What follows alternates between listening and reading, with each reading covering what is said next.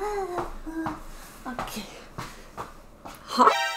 Hey Sparkles, what's up and welcome back to Moonlight Jewel. Today's project is something that I've been looking forward for a while now. I partnered up with Yuvimi, a kawaii fashion online shop, and they were so kind to send me $300 of their product to try out and share with you guys. But of course, I'm gonna combine that with a doll customization. I recently received my Nico from Shushu Doll, and I wanna make the same outfit that I got from Yuvimi for this doll. So basically, me and the doll will do a twinning look. I cannot wait to start this project, so let's unbox the Yuvimi package first so that you guys can see what I chose and what we will be working with. So here's the big package from Yuvimi. And yes, I already ripped it open because I'm a dum-dum and I almost forgot that I wanted to film this part. I know, I'm a great content creator. But I came to Senses in time and I haven't seen any of the product yet, so let's not waste any more time and unbox this. If you're not so interested in this part, I will put a timestamp here on the screen so you can skip right to the doll part. Alright, let's go. Okay, so the first thing I chose from Yuvimi is this crop top with kurumi on it. I love the little Ziploc bag in which it comes. I always keep those bags for storing things. The chain straps of the shirt are so cool, and of course I had to get it because I love kurumi and I love the Y2K aesthetic of this shirt. The best way to wear it is with a strapless bra. I really love this shirt. The fabric is super soft and it's a perfect crop top for the summertime. The metal straps are a bit cold when you put it on, but they warm up in no time.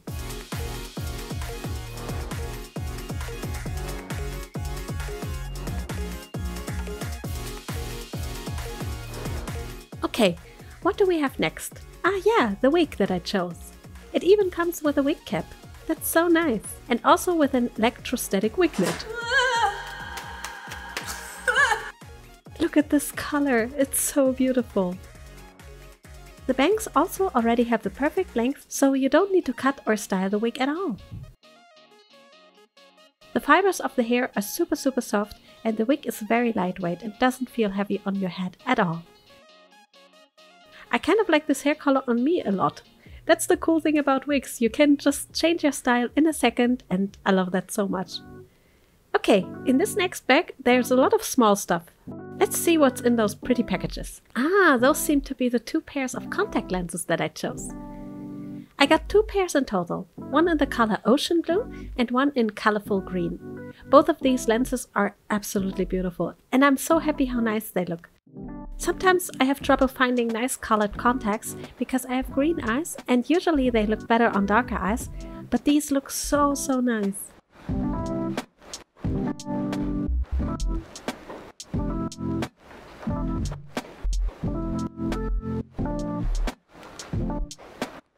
Okay, what's next? Ah yes, aw, the heart-shaped sunglasses. Look at these! I just had to get them. I love the color and style so much. They're really nice and big and lightweight, so they don't feel heavy on your nose at all.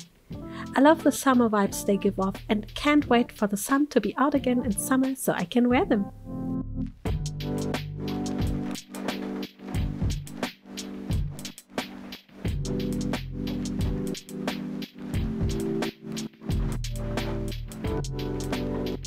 Next thing to unbox is the choker. Ah yes, and you can see my boyfriend is cleaning up the trash. This choker is so cool. I mean, it's pink and has chains, so it couldn't be any more perfect. Look at this choker, oh my god, it's so pretty. I have a slight feeling that this choker is going to be my new favorite accessory. It's really comfortable because the vegan leather is very soft and it's not heavy at all. And silver plus baby pink is just the most beautiful color combination. Alright, what do we have here? Ah yes, the little devil horns. These are hair clips and they are so freaking adorable. I chose black ones because I have light pink hair, but they come in a bunch of colors. I love how shiny they are.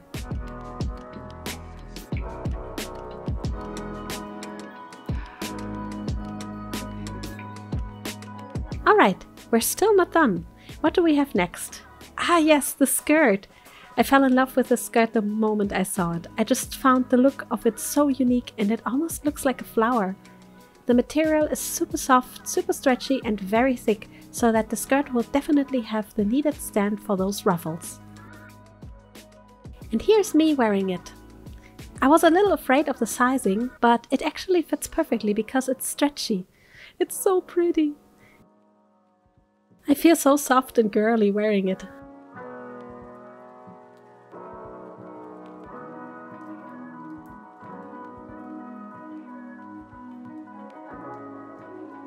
Alright, we're almost there. The next thing I got was this Ita bag.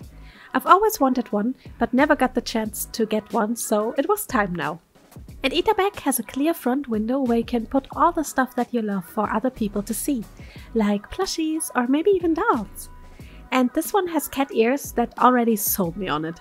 The bag itself is really big and even has some little inside pockets. And here I filled in some plushies. You want them nuggies?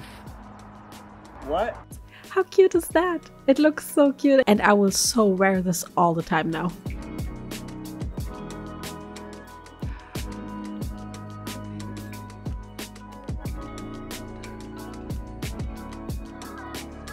Okay, last but definitely not least, the shoes. I've been looking forward for these so much. Look at these absolute beauties. These are so cute and unique and they have so many little details, I don't even know where to look at first. The vegan leather is super soft as well and they should be very comfortable to wear. I also love that little lace detail in the front.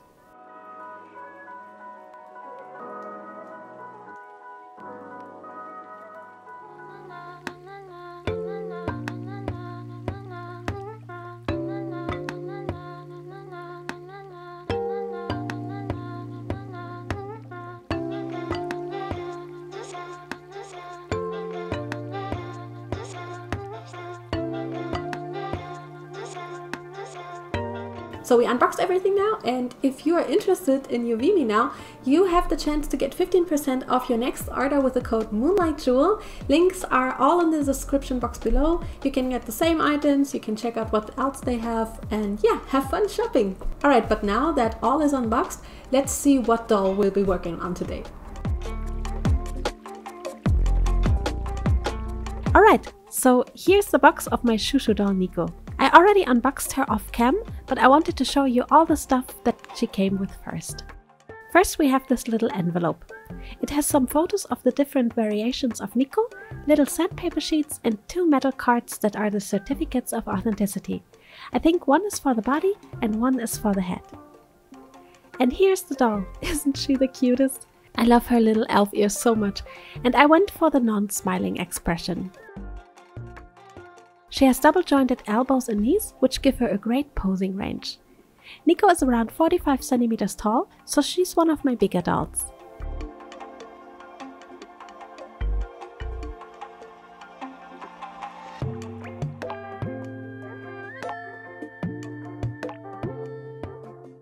She also came with these 3D printed high heel shoes.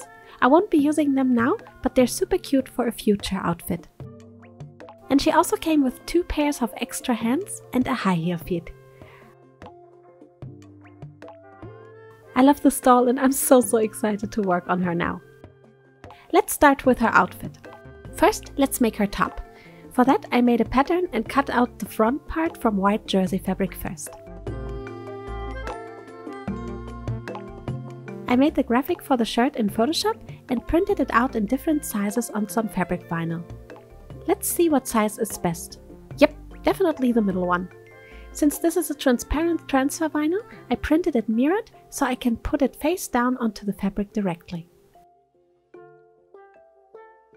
I'm gonna try to iron this on now and let's hope it will work. I'm a bit scared because this is sometimes a bit hard to remove, but we'll see. Okay, so with the iron press heated up, I'm putting a sheet of baking paper on top of the print and pressing it onto the fabric. Peeling this off is always a very hot matter, so you really have to be careful not to burn your fingers. But it turned out amazing. Now I just need to iron it one more time to really press the print into the fabric, and then the print is ready.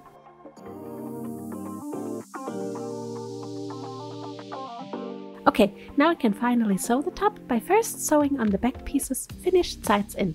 I ironed the seam allowance nice and flat and can now glue around the top and bottom seam allowance of the shirt with my trusty Uhu glue. Alright, time to add the chains.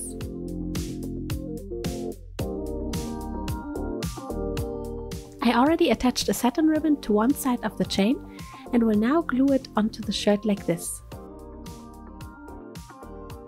I then cut the chain to the length and attached a second one on the other side with the same length. Now I'm taking this little ring and thread in both chain ends to it.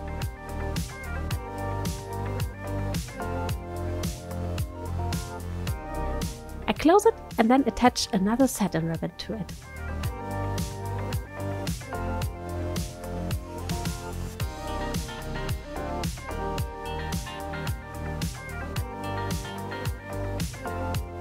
After the ribbon is glued in place, I now just need to attach it onto the back of the shirt like this. I shorten it a bit and now just need to attach a closure.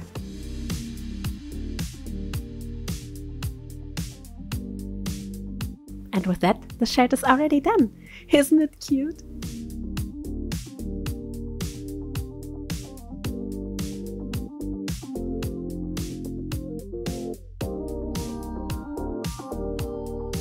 Okay, next thing to make is her skirt.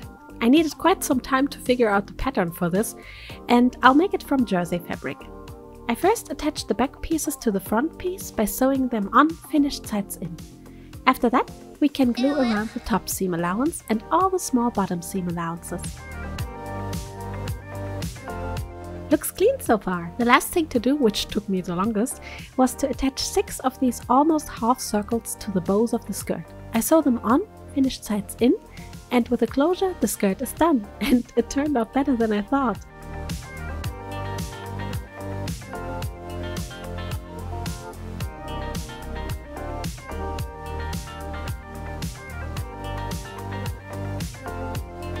Okay, we gradually increase the difficulty level here, so let's make the Ita bag now. I never made a backpack before, but let's give it a shot, shall we? I lined a piece of cream-colored cotton fabric for the front part and will now attach these little loops with metal rings to it first.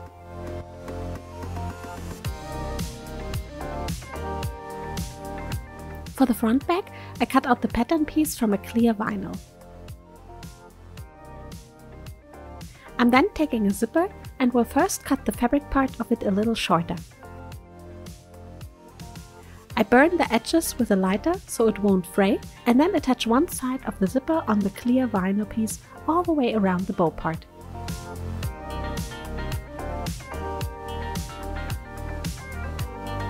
Looks good! Let's see if it closes. Yep, perfect. Now I can cut the zipper short and attach it to the front fabric part. Alright, first part of the backpack done.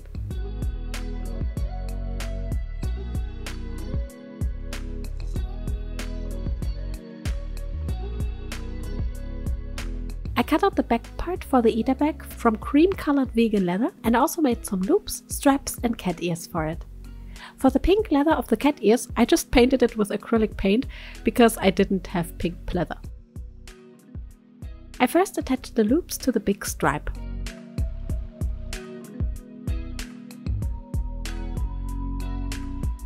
Then I glue on the handle.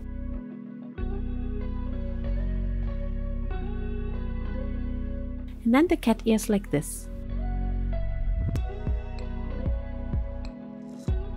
Now I can take the back piece and will sew on the fabric stripe like this.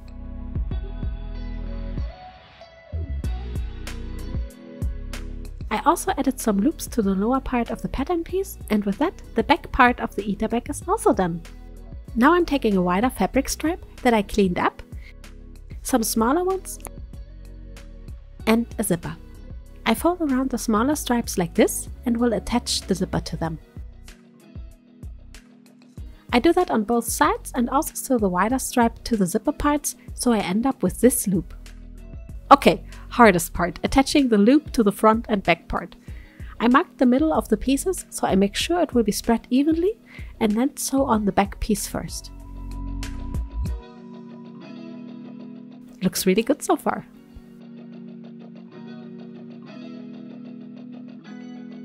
Now we have to turn it inside out again, and I'm scared. I don't want to break it.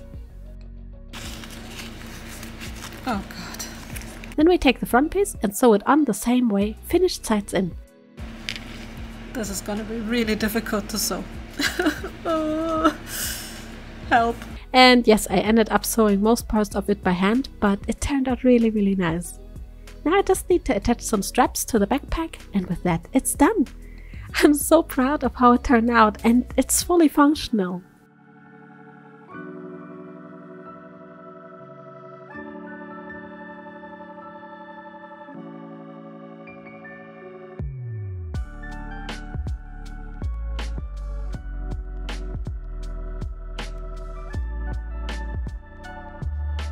Okay, let's make her glasses.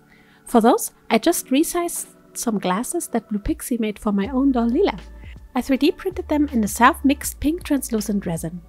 Here you can see me removing the print from the plate. I wanted to show you how I removed the supports from it with hot water as well, but my cam decided to become foggy. But it's super easy to remove the supports with hot water. Then I cleaned it in isopropanol and cured it in my Elegoo mercury machine.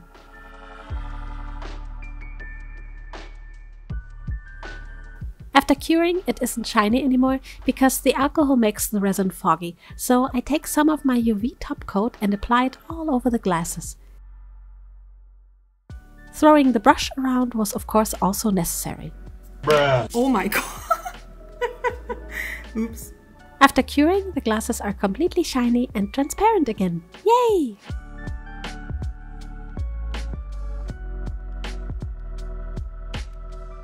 For the purple glasses, I printed a purple color onto transparent self-adhesive vinyl and will glue this onto a clear sheet of vinyl. I tried to apply it as carefully as I can to avoid any major air bubbles.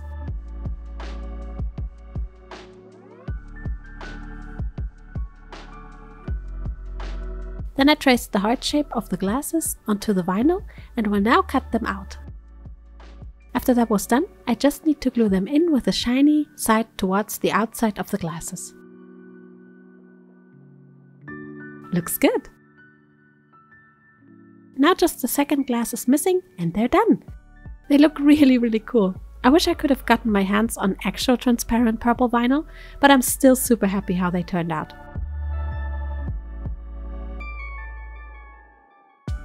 Onto the choker. For this one, I also painted some of the cream colored pleather pink and cut out 2 stripes.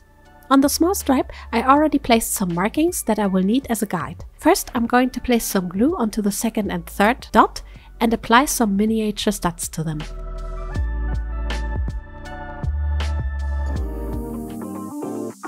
I then repeat the step for the 5th and 6th and 8th and 9th dots. Then I'm taking 2 little rings and hook them together like this.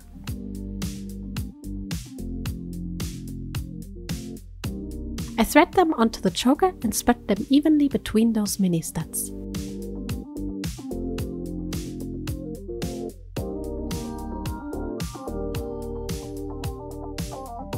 Now I'm taking the other stripe and will carefully glue the small stripe on top of it. After it was dry, I can now take a small little chain on which I attached a little ring and hand sew it onto the remaining markings with a few stitches and making the necessary loops with chains.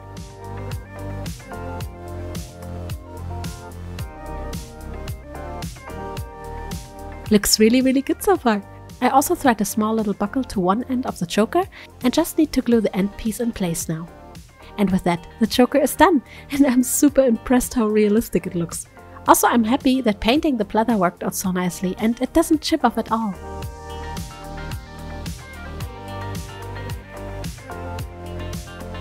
Okay, while we're making accessories already, let's quickly make her little horns as well. For that, I used some foam clay in grey, because I didn't have black one, and totally went out of camera focus when sculpting them, but it's basically just a ball that I made pointy. I then also take a small magnet and push it into the horn on the bottom. After the horns were dry, I then take my black acrylic paint and paint them black. Wow, I did great with writing the sentence, didn't I? Anyway, once they're painted, I attach them to my tweezers with a magnet so I can more easily gloss them with UV top coat.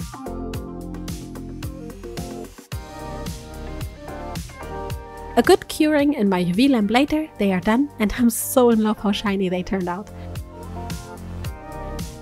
The magnets also work perfectly.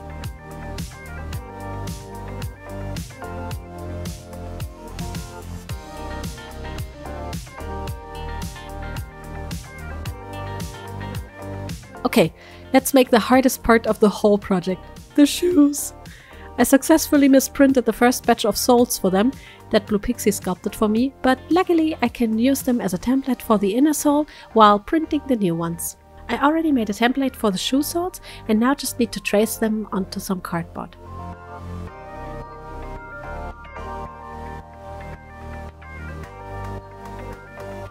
After cutting them out, I wrapped my doll feet in cling film and will attach the soles with some masking tape to the feet like this.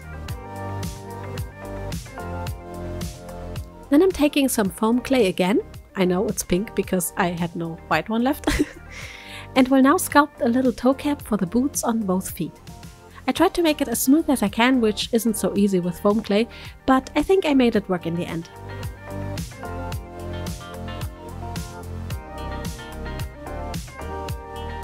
While those little bases are drying, I ironed some white fabric vinyl onto some white fabric to give the illusion of a super smooth leather. Here I'm cutting out the tongue pieces from that material first, before taking some of the cream colored pleather and placing it underneath the vinyl covered fabric. I then stitched those pieces together with my sewing machine and cut it out neatly. To seal off the edges, I'm taking some PVA glue on my finger and dab it onto the edges all the way around the piece. Now I pretty much just need to do that to all of the rest of the pieces for the shoe. That's gonna take a while.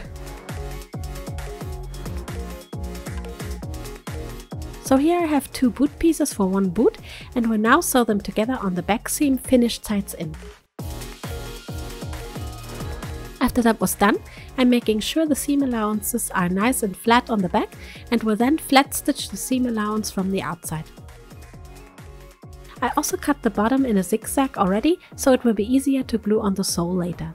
Then I'm taking the heel piece and will glue it in place on the bottom of the boot piece. I also added some eyelets off cam and it already looks really nice. But now comes the trickiest part. I needed to add zippers and for that I need to cut into the boot piece. I'm scared. I can literally destroy this now. Ah! Oh god. Oh god. After procrastinating a little, I took the courage to cut into it.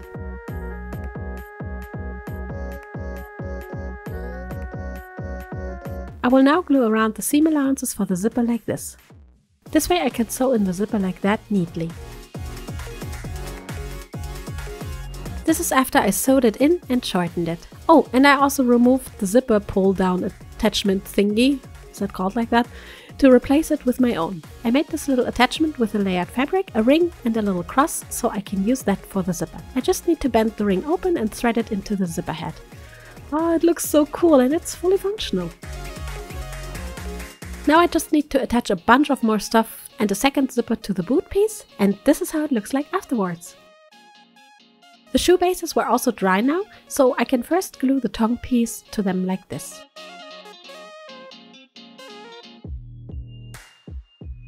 I then painted the toe cap white and can now glue on the boot piece all the way around the sole until the toe cap.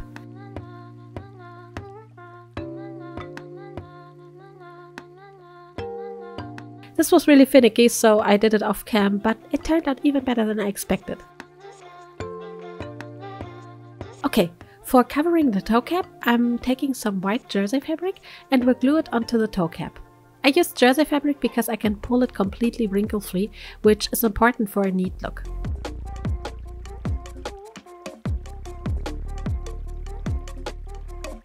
I make sure to glue it around the edges as neat as I can and snip off any excess.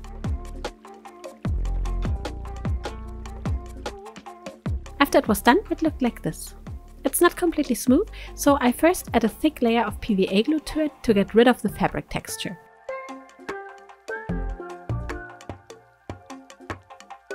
and when it was dry, I went in with a bit more UV resin to make it super smooth.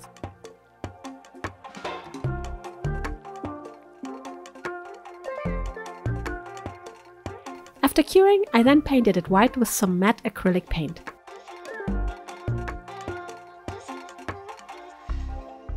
Looks good!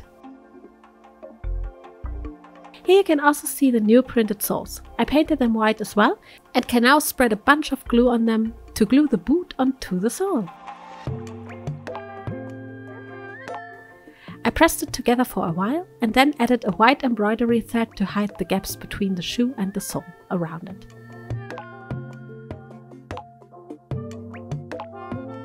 I prepared a little front piece already by using nail art decoration and some lace, and now just glue that to the top of the shoe. And with that, the shoes are done, and I'm so proud of how they turned out. They're not 100% perfect just yet, but I hope with some more practice I will get even better and faster at shoemaking, especially faster, because these took me about 3 days to make. Oops. I'm very proud though that they look pretty much exactly like the shoes that I got from Yuvimi. Okay, let's make her wig. When taking a close look on her wig, I realized that I did not have the right shade of hair color in my doll hair stash. I only had this burgundy-ish color and it almost fits, but not quite. I, however, also had this jumbo braid, and I feel like if I blend it, it could maybe work. For that, however, I need to straighten the jumbo braid first, and I usually do that with my mini iron and very carefully not to burn the hair.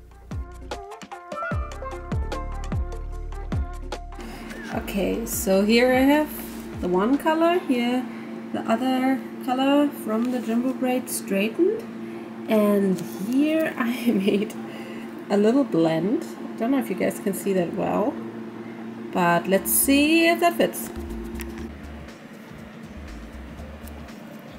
Oh wow, it's exactly the same color. We made it, guys. Yes. So after the blend turned out perfect, I made a wig cap of cam and a bunch of wefts so we can start the gluing process of the wig. This is business as usual. I start at the bottom and glue layer by layer all the way to the top of the wig. By the way, if you're interested in my own BJD, I'm hosting another pre-order on January 15th at 8 PM CET. It's gonna be the last chance to grab LYLLA or Alien.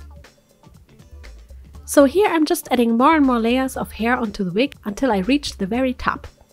To cover up those glued parts, I'm going to wrap around a weft around some cardboard and bend it around with heat. After removing it from the cardboard, it looks like this and can now be glued as a parting line onto the wig. And after cutting her bangs and styling the wig, it looks like this, and I really love this wig.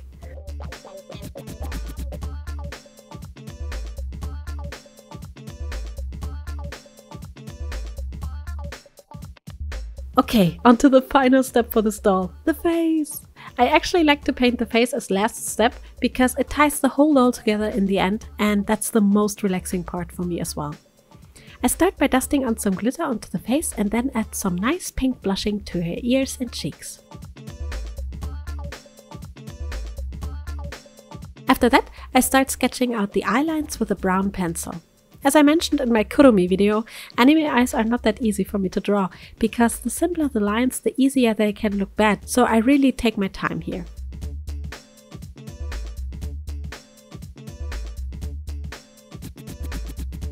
Since I won't be gluing lashes, I added 3 tiny lashes to her eyelines. I got that idea from Mikiyoshi, an insanely talented face-up artist on Instagram. After the eyelines were sketched out perfectly, I take my matte acrylic paint and start filling them in with that color.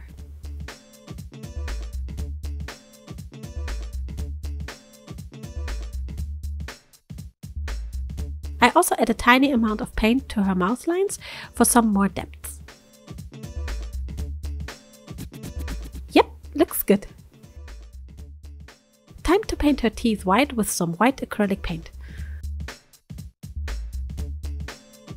Oh my god, that looks so adorable! Aww. Now it's time for eyebrows. I usually take some pastel chalk dust on a small brush and dust the shape onto the doll first. Yep, that looks about right. After I'm satisfied with the eyebrow shape, I now go in with some brown gouache paint and draw some single hairs to the eyebrows.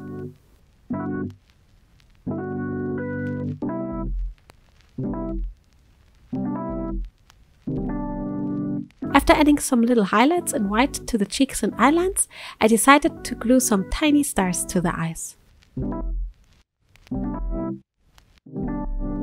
And of course, pearly shimmers can't be missing, my most favorite part.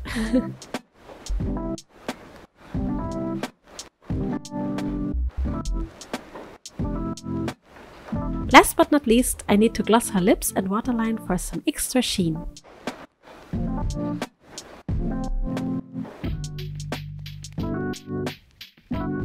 And with that, the face is done.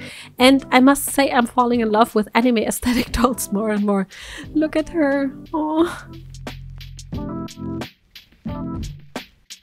Alright, let's quickly make her some eyes. For that, I use my half sphere mold that I have and first add some UV resin to it. Then I dust some glitter on top of it and spread it with a needle.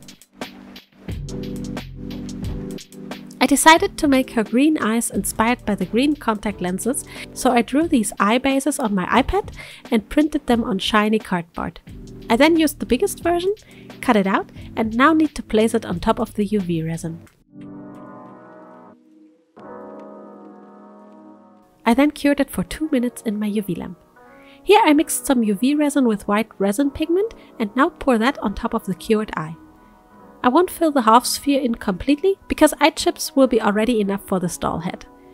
Bubbles can be burned off with a lighter. After curing it, it's time to demold. Did they turn out nice?